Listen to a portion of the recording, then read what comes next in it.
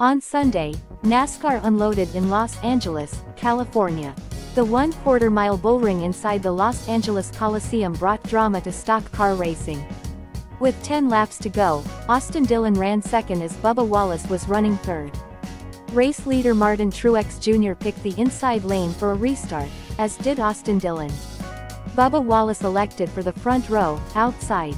"Shootout, time to get it," the number 23 team stated over the radio. "You damn right."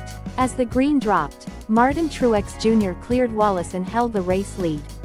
Wallace remained on the outside as Austin Dillon worked inside of him in the battle for second. Wallace run wide into turn 3.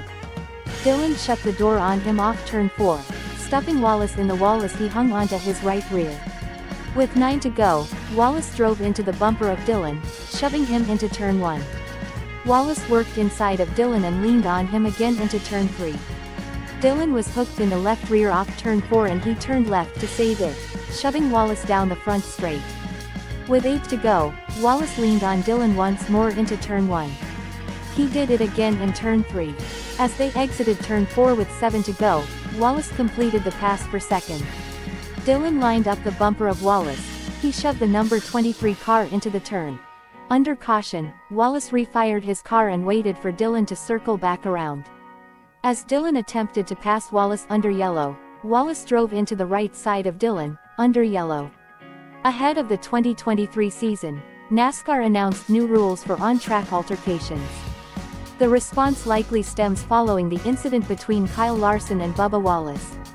Bubba Wallace was noticeably upset at the end of the race. He remained in the car for a long time even as race winner Martin Truex Jr. was handed his medal. "I hate it for Bubba. He had a good car and a good run," Austin Dillon opened to Fox Sports. "But, you can't tell who's either pushing him or getting pushed.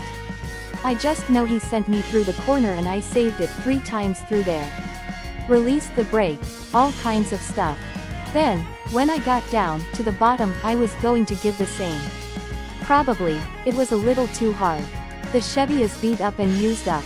My teammate let me through to try and get Truex at the end. That was nice. It's been fun. Hopefully we can do this more often. We were really good the first half of the race," Bubba Wallace told Bob Pockrass. "All the cautions, I couldn't tell if I was letting it get too cold or too hot. Once I fell back to 4th, I realized I was letting it get too cold. I was kicking myself for that. But, quickly adjusted. I got back going and the number 3 just never tried to make a corner. He just always run into my left rear. It is what it is. I got run into the fence by him down the straightaway, on that restart. So, I gave him a shot. Then, we get dumped. It sucks." Wallace added, "Y'all are looking for something, but I ain't going to give you nothing.